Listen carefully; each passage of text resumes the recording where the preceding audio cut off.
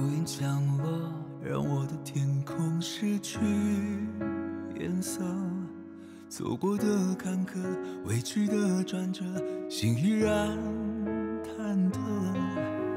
思绪交错，在漆黑的夜褪去光泽。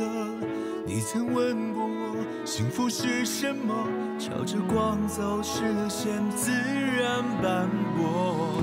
高空静止跌落，失去平衡。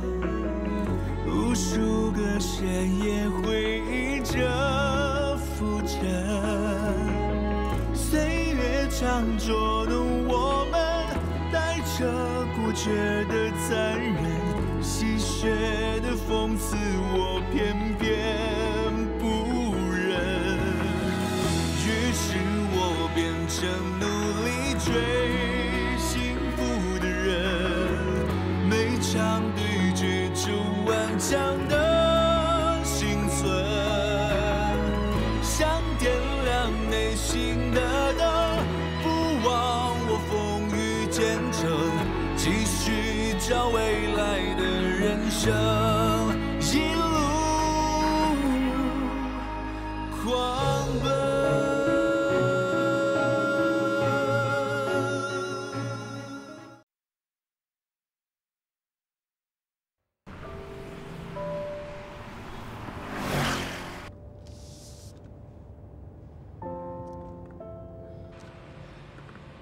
你家好像离我药店不太远啊。你的药店？忘了跟你自我介绍了。给我的名片。哦，这家药店原来是你的。哎呀，这太巧了，今天从那儿路过。哎，你这个好像是一个连锁品牌，有不少分店吧？哦，也不多，就3家。3家，3家也不容易。没看出来，你还是个女强人。哪有啊？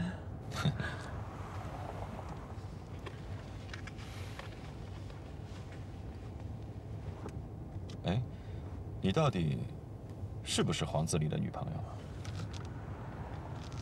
怎么，你跟他很熟吗？我们太熟了，我跟他还有他的前妻钟情是大学同学，你说能不熟吗？据我所知呢，黄自立这些年一直跟一个女孩关系不错。我本来以为这钟情去世之后啊，他会和这个女孩在一起，没想到突然冒出个你。你是说，在钟情去世以前，他跟一个女的一直好着，到现在还有联系？我可没这么说。不过前段时间我还看到他们在一起呢。那女的什么情况啊？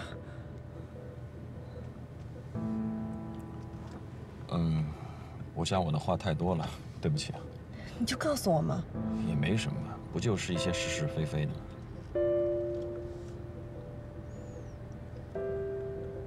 好像是个派出所的警察吧？警察？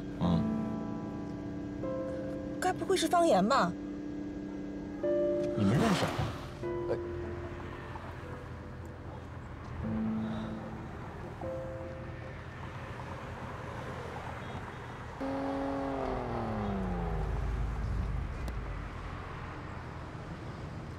怎么了？哦，没什么。我是不是有点说多了？没有。不好意思啊。那走吧。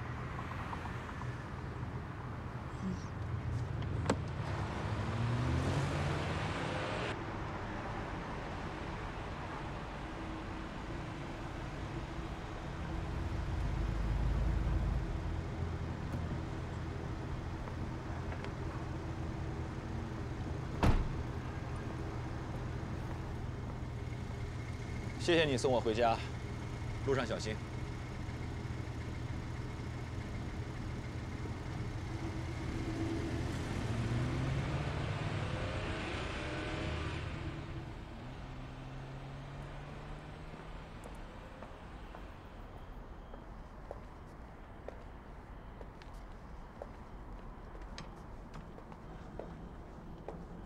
半月，你怎么在这儿？怎么这么晚回来？我都等你半天了。你管得着吗？我告诉你，你再来我家我就报警了。我不是关心你吗？咱们毕竟夫妻一场啊，不，看天天的份上，就过一次机会。你省省吧，我已经有男朋友了，而且比你优秀多了。你以后别来烦我，你让开。半月，半月。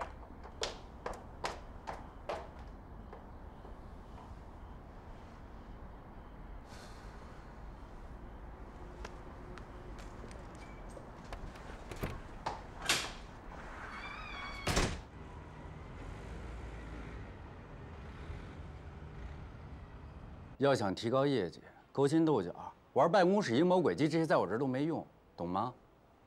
懂吗？懂。胡总，哟，王老师您来了，出去。让您见笑了啊，里边请。不错啊，看这阵势，公司马上就要上一新台阶儿。哎呦，那要再有您如虎添翼的加入，那就更好了啊！哎呀，少忽悠我，我可没钱投资。那您就技术入股，我给您干股。你小子又给我下套是吧？您这话说的，哎，王老师啊，我这手里头啊刚好有一个大项目，等着您拿主意呢。行，聊聊呗。先喝杯茶。哎，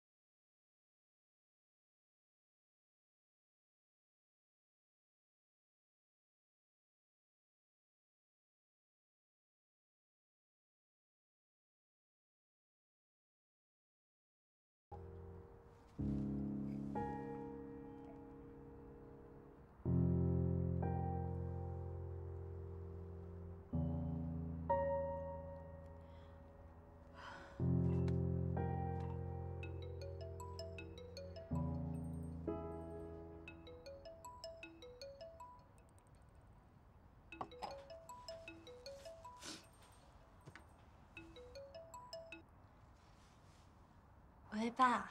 闺女啊，你那边晚上都10点多了吧？啊。还没睡呢吧？没有，我刚值完班，这2天降温了。你还上什么班啊？移民局这边手续我都给你办好了。爸。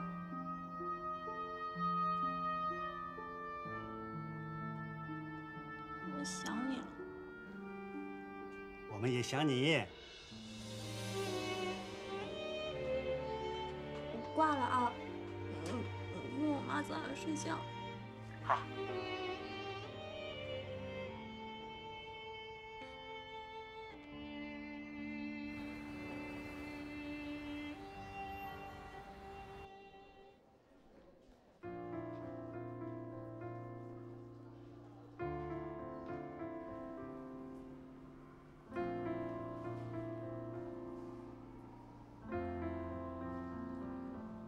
有时候总在想，怎么能纯粹而天真，像一个置身事外的人。有时候总在等昨天最善意的眼神，让我能奔忙中找温暖的可能。不该有平凡的灵魂，却是平凡的人，躲不过与这世界并存。不在乎旁观多少人，只在意故事本身。是否能永远奋不顾身，永远纯真？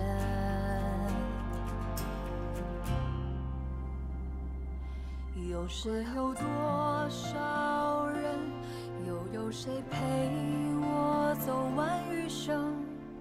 都只是擦身而过的人，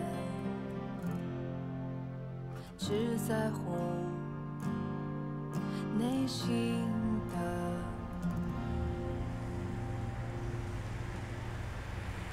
安稳。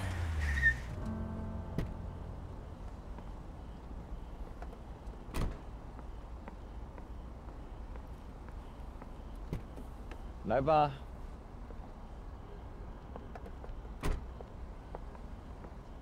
有点依依不舍呢。改天再见。路上注意安全啊。晚安。晚安。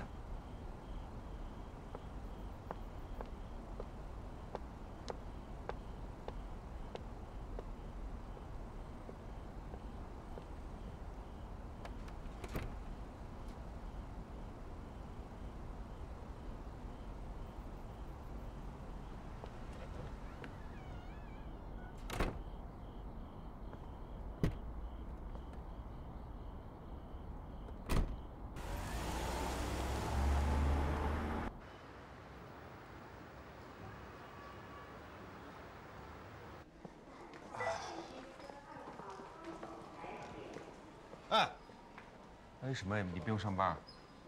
给你打电话为什么不接？我这跑单呢，没过来。跟我走，我跟你说个事儿。没时间，我还有单要送。还单子呢？媳妇儿都跟人跑了。走走走。哎，到底什么事儿啊？什么事儿？天天就知道送你那破外卖，女朋友都被人拐跑了，你知道吗？谁啊？刘曼玉啊？那还能有谁啊？我都跟你说了，刘曼玉现在不是我女朋友。就即使她是我女朋友，她有手有脚的，我能看得住她。哦，那感情现在是皇上不急太监急，对不对？你要是再这样下去，刘曼玉就被王俊义拐跑了。王俊义，傻了吧？我跟你说，王俊义跟小贾不知道什么时候就把这婚离了，而且最近跟刘曼玉走得非常近，经常一块进进出出的，科里都有人传闲话了。傻不拉几的，放不下这张破单子，姐，你别看了。哎，别动我手机。方警官。哎，手机上那人是方警官吗？跟你有什么关系啊？哟，可以呀你。可以呀，小伙。脚踩两只船。谁脚踩两只船了？那你把人方警官照片放你手机上干嘛？我愿意找方警官到你和你管得着吗？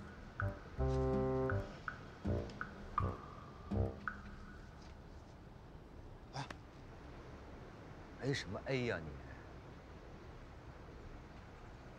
你刚才说的，那个刘曼玉和王俊义好的事儿是真的吗？不过我跟你说，刘曼玉她妈妈的主治医生是王俊义，他俩走得近点也很正常啊。对，反正嘛，王俊义跟刘曼玉最近腻腻歪歪，那关系一看就不是一般。我这不赶紧过来给你提个醒啊。这不对呀，他俩怎么能对上眼？我觉得这事儿不像什么好事儿。你看看你这一脸担心的样子，还说不是脚踩两只船。哎，你别胡说八道。哎，我就即使跟刘曼玉不是男女朋友，那我总归还是希望刘曼玉能好吧？那王俊义是什么人，咱都知道，啊。我是担心真有什么事儿的话，刘曼玉会吃亏。那是刘曼玉自己的事儿啊。既然她不是你女朋友，你担心什么呀？要说刘曼玉这个人啊，我之前对她印象真不错，又有钱又对你好。那后来她跟王俊义扯上这样的事儿啊，真的我对她印象大打折扣。亏我还一片好心要撮合你们俩好呢。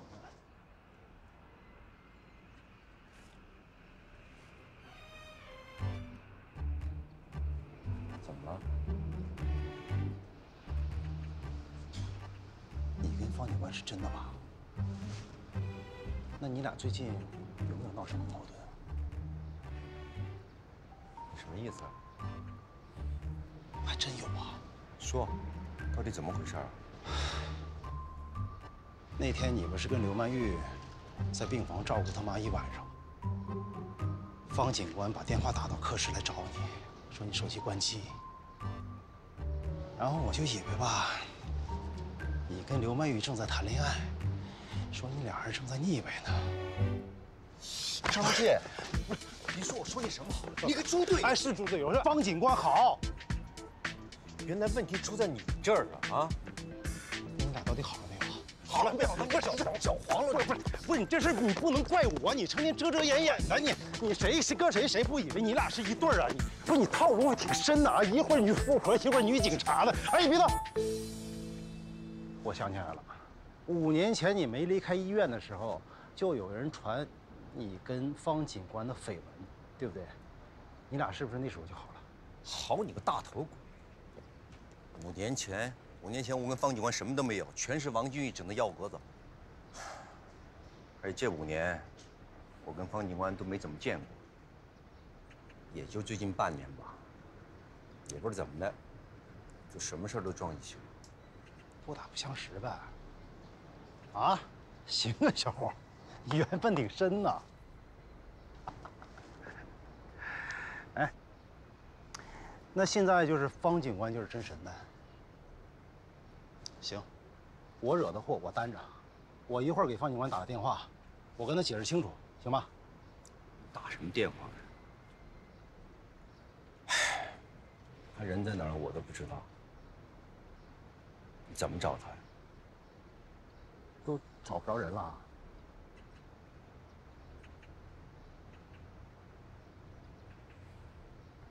又有新的订单了。不跟你贫了，我得干活去了。多事儿。唉。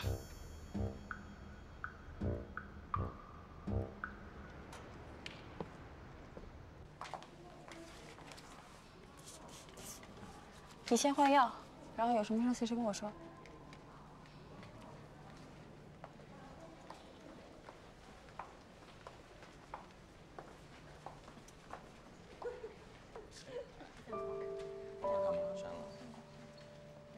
录个视频吧。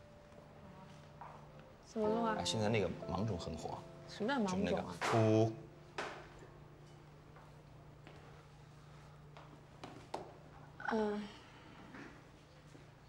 那王大夫没什么事儿的话，我先走了。行，回见啊。哎，好嘞。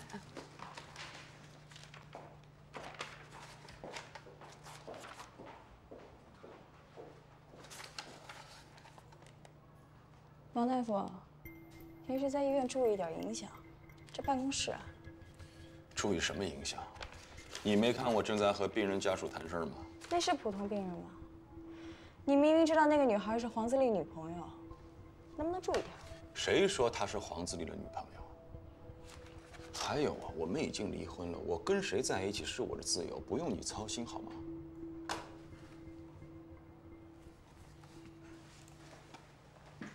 你的事儿我根本不想管。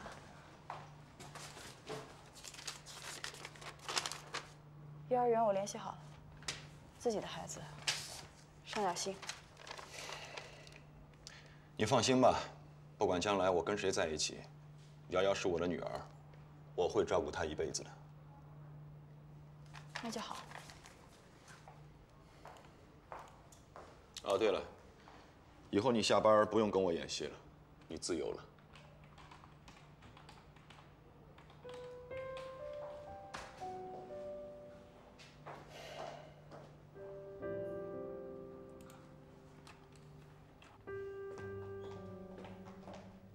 妈，今天怎么样啊？哎，你跟他这2天接触的怎么样？哎呀，挺好的。怎么好啊？怎么好？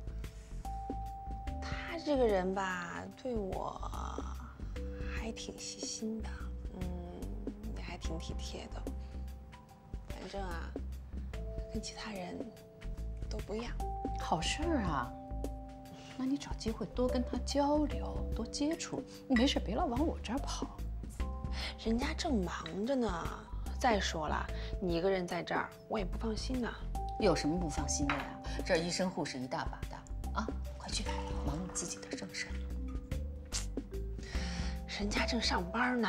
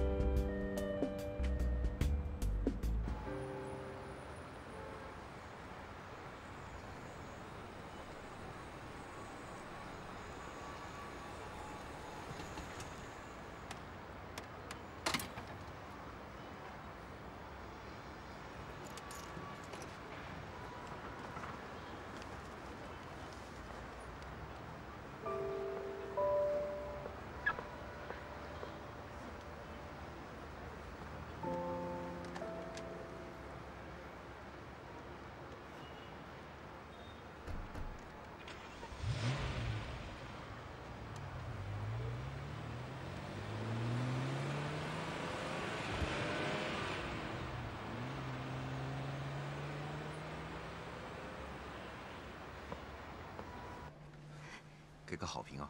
谢谢黄老师。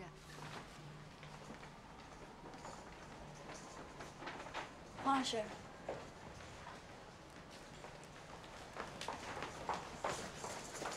黄老师，我就是想提醒你一下，你平时多关心你女朋友一点，别让别人有可乘之机。我女朋友？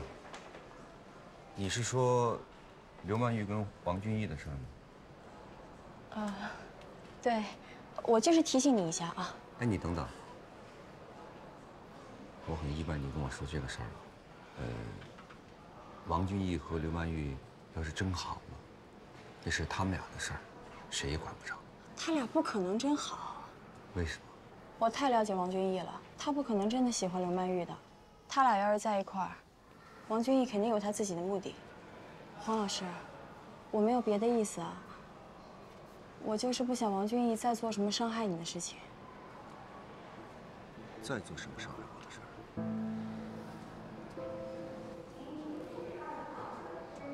小佳，你现在也觉着他曾经做的事儿是伤害我的了？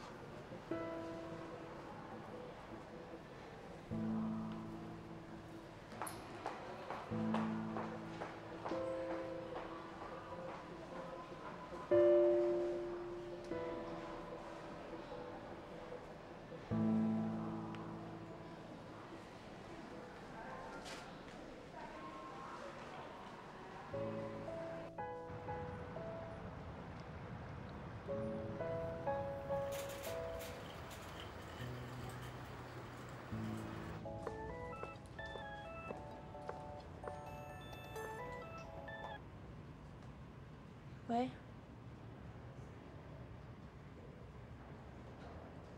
行，那你等我吧，一会儿见。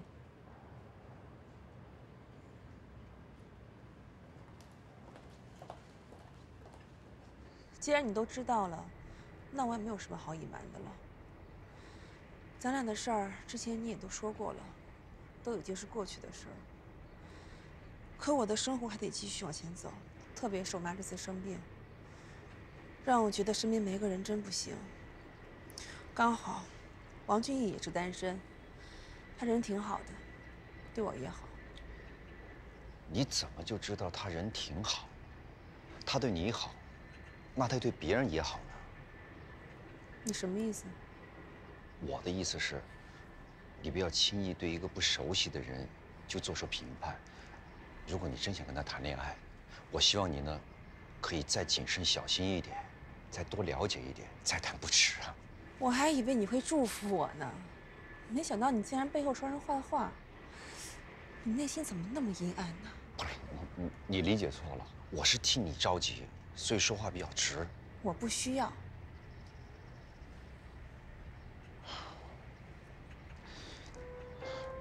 曼玉啊，如果你能有好的归宿，我肯定祝福你，真心诚意的祝福你。但是你跟王俊义，怎么说呢？我知道我刚才说的话你不愿意听，但是有些话我不得不说。王俊义跟我认识时间太久了，我对他的了解比你对他的了解要多得多。他这个人不可信，你一定要擦亮眼睛。行了，黄子立，别扯别人了，说一下你自己吧。要不是王俊义告诉我你的底细，我到现在还被你蒙在鼓里呢。你可真行啊，黄子立。算了，你管好你的事儿吧，我的事儿不用你操心。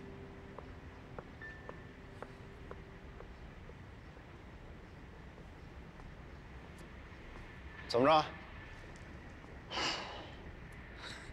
掰扯清楚了啊？你都听见了是吧？我刚才一直看着你们俩呢。我发现这女人啊，铁了心了你拦不住。你看她跟王俊义谁先换谁吧。王俊义已经给她洗脑了。洗就洗呗，你作为朋友已经仁至义尽了。人家说的也没错呀，他跟王俊义怎么样，你管得着吗？你管管你自己吧，现在。哎，你跟人家方警官解释清楚没有？我出差了嘛，电话一直关机，我上哪儿解释去？那咋办呢？哎，咋办？电话联系。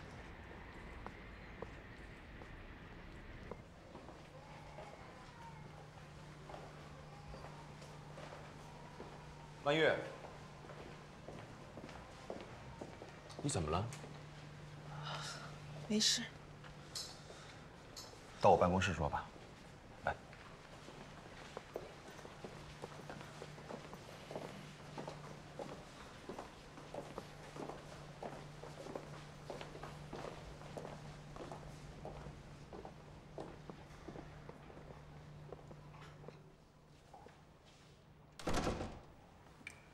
你到底怎么了？满脸的不高兴。俊义。你是不是有什么事瞒着我？你怎么会这么问？你就告诉我有还是没有？当然没有啊！谁跟你胡说八道的？是黄自立吗？我就知道没好事儿。曼玉，这个黄自立从读书的时候就开始跟我不对付，他的话你千万不能相信啊！可刚才他那番话，让我心里特别没有底。俊义，我也觉得咱俩之间有点太快了。咱们是不是应该放慢节奏，给彼此多点空间和时间了解对方呢？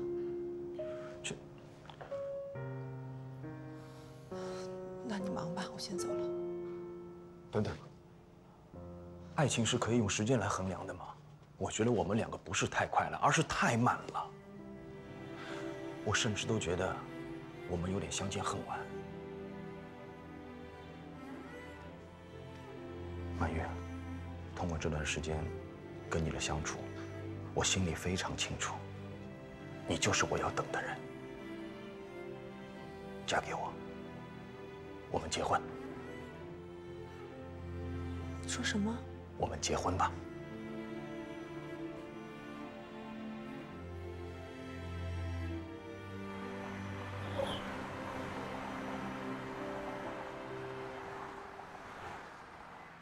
来，哎，听话，哎，到家了，哎，来，哇，你看，到家了，到家了。膝盖，我问你，你是不是在我酒里下药了？不可能，哥就不是那样的人。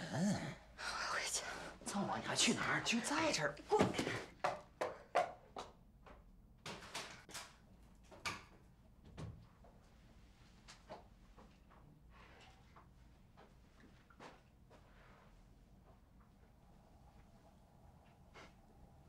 不知好歹。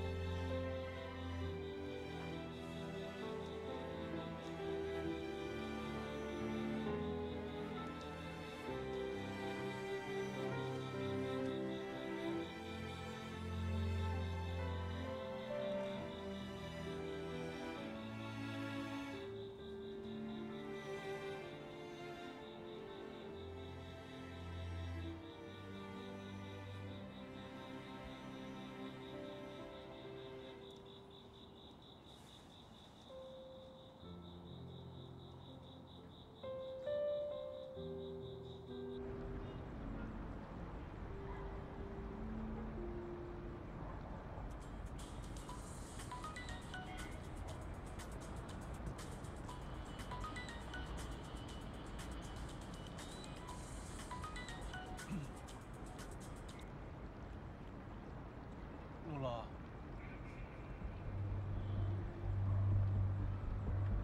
你别哭啊！你哭什么呀？怎么了？出什么事了？你别哭啊！你说话！你想急死我呀？你说话行不行？你听我说啊，我现在给你打1万块钱，我把我的地址发给你。不管发生什么事儿了，你今天晚上先找个地方睡。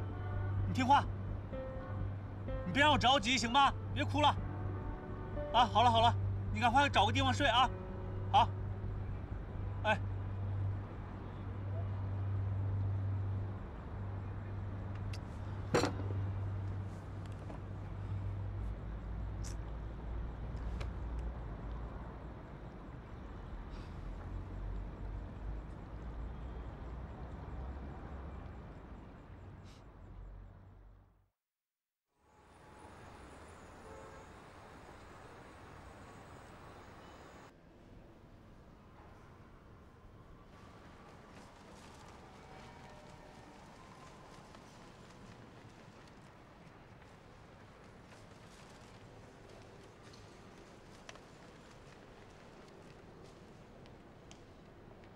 黄自立，你还真的天天在这儿送饭呢。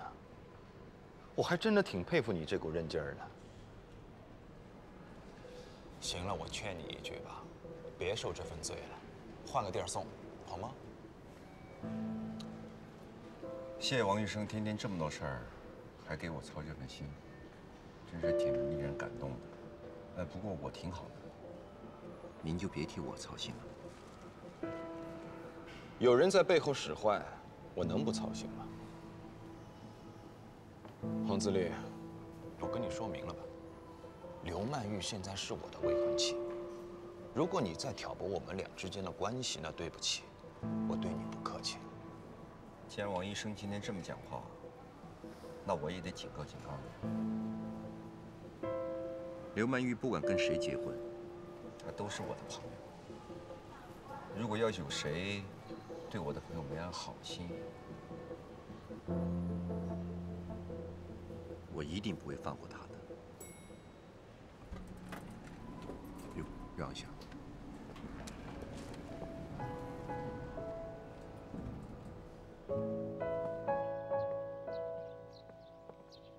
拿个钥匙啊！哎，这门怎么开着呀？对呀。是不是上次你来你没锁？怎么可能呢？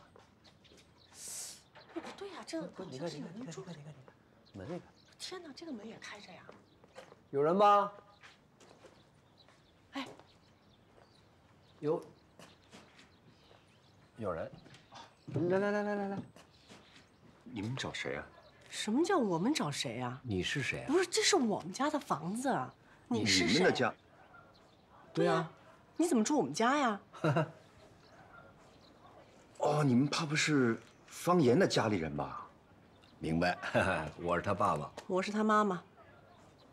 哦，叔叔你好，阿姨你好，我叫黄自立，我是方言的朋友。方言的朋友？那你进屋说吧，进屋说，来，赶紧进来，来。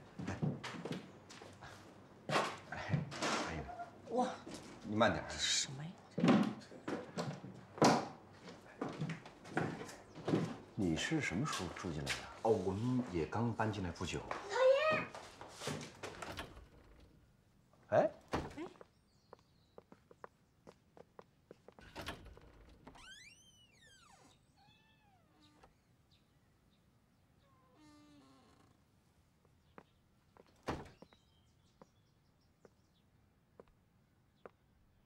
这我们就做了一点简单的调整，没动屋子里边的东西啊，挺干净的，打扫的。哎，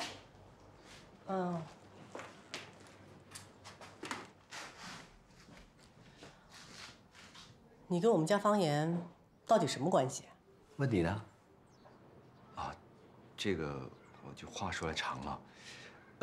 现在我跟方言呢，的确是不错的朋友关系。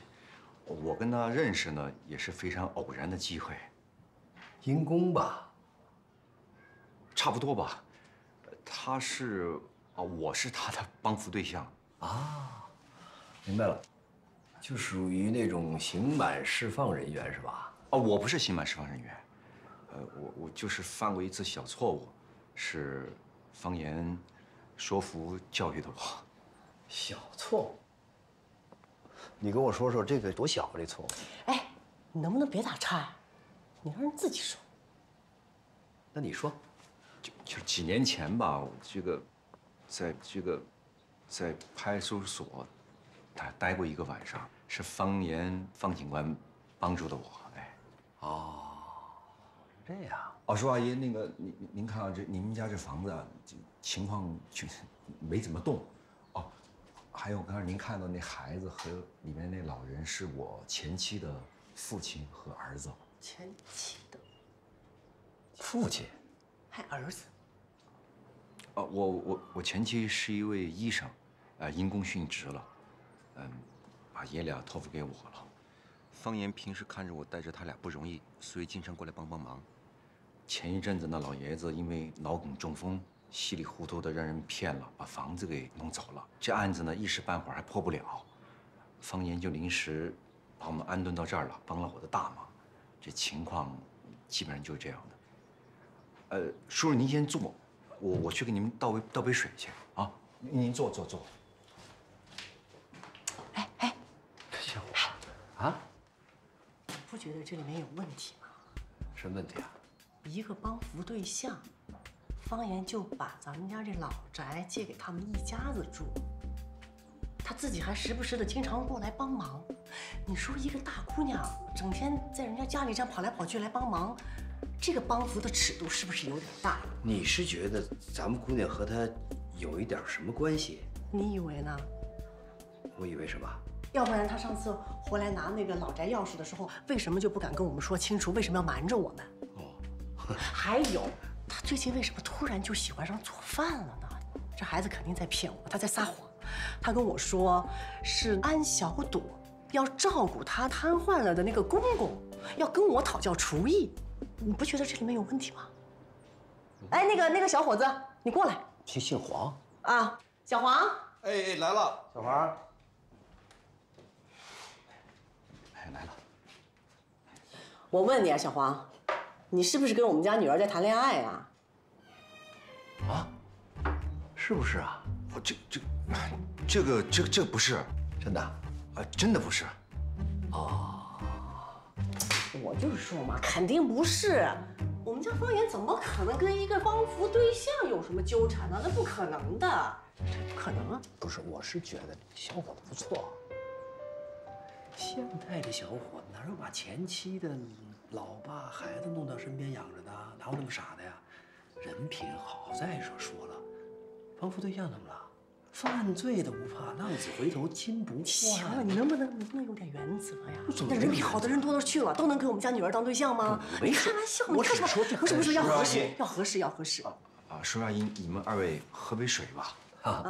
没事没事。那个，我的情况呢，基本上就这样。我冒昧的问一问，今天你们二位。说那么多，把正事儿给忘了。是这样的，小黄，这个房子呢，我们已经卖了。卖了？对呀，方言之前也没有跟我们说过你在这儿住啊，所以我们以为是空的。所以今天我们是来要清理一下这个房子，买主过2天就要搬进来住了。你看看你。